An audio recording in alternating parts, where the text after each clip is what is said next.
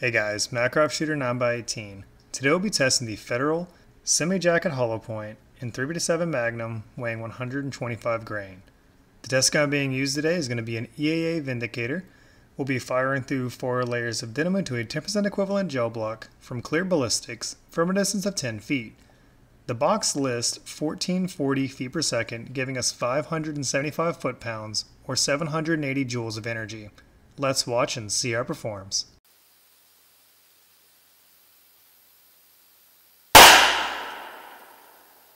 The measured penetration depth was 13 7/8 inches. The wound cavity was pretty impressive for the first 4 inches, with it fragmenting around quite a bit. Only 93.5 grains continued as one whole piece.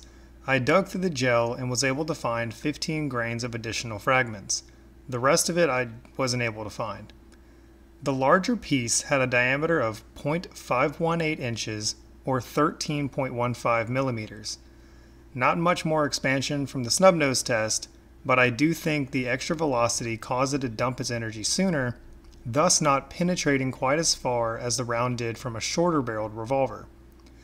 I do like how these rounds look when pulled, and it's really a visual demonstration of just how much power was behind it when it made impact with the gel block.